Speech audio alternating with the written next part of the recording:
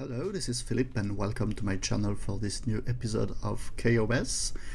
Today we'll talk about a very common instruction in the world of programming. It is the conditional instruction if then, and you can add else. This is a conditional instruction because the syntax is if some condition here, and if that condition is true, then I will run, not I, but kOS runs the code number 1. And if the condition is not true, so if the condition is false, so else, kOS runs instead code number 2. And that's all. You are going to use that conditional instructions in your code sooner or later. So for example, here it is always the same code. I want to start countdown. I activate the first stage for ignite the booster, then I release the clamps, and then when the vertical speed is less than -5, I activate the chute. And imagine now I want to test if the chute are deployed or not. So test chute. This is a new function, and in this function I use that if condition. I will write that test chute function in my script during flight. So it's a global function, test chute. I want to wait time, maybe 3 seconds, I know.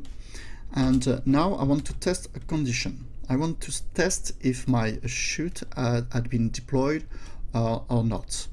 If this is the case, so my vertical speed is quite low. I think that I can use, and I think, no, I'm sure because I have tested my code, but if vertical speed is less than -4, then I can say that the chute is not deployed yet, because my vertical speed is less than -4. That means that my craft is still falling down with a relatively high velocity. So I can print chute not deployed yet, for example. Okay, and we print an empty line here. Okay, and else, that means that if this condition is false, that means if the vertical speed is greater than -4, that means that the chute had been deployed. So print chute deployed.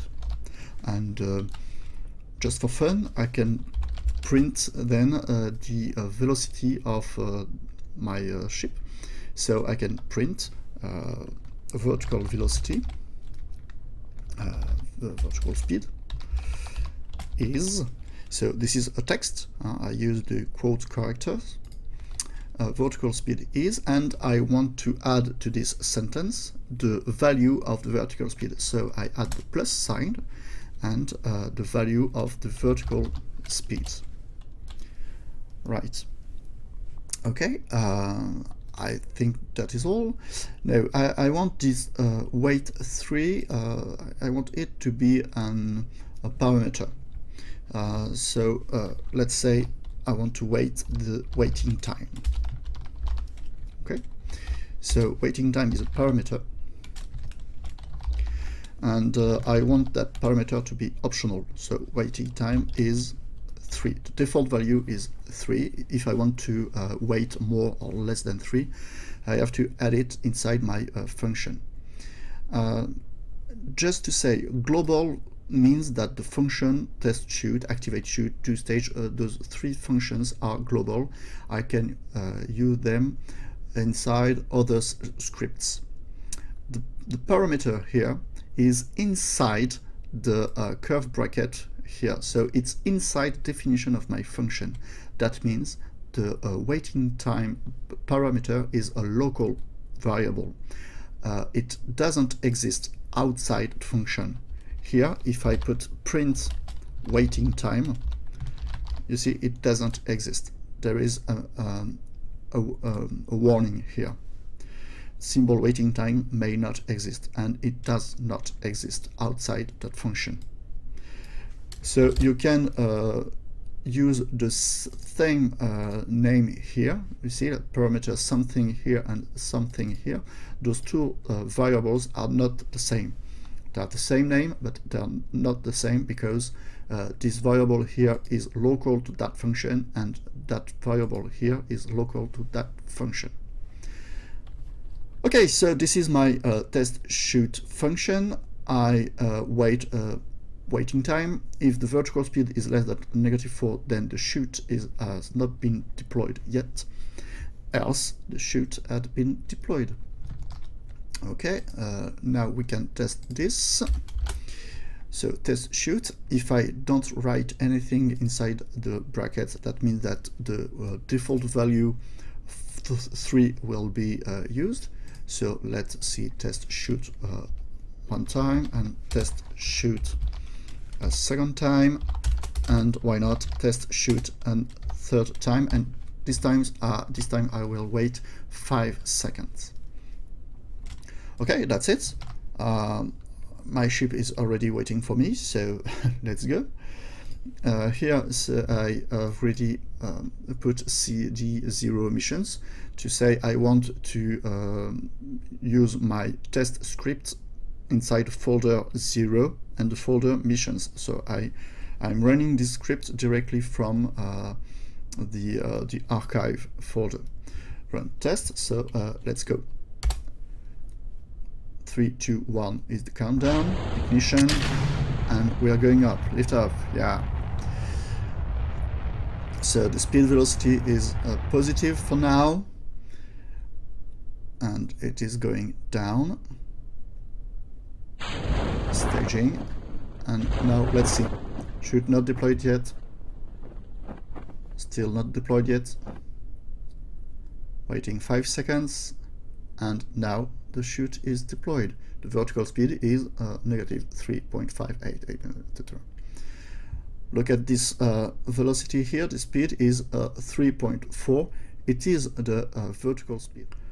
Okay, one last thing. I don't want all those digits here, so just a little change to my program here.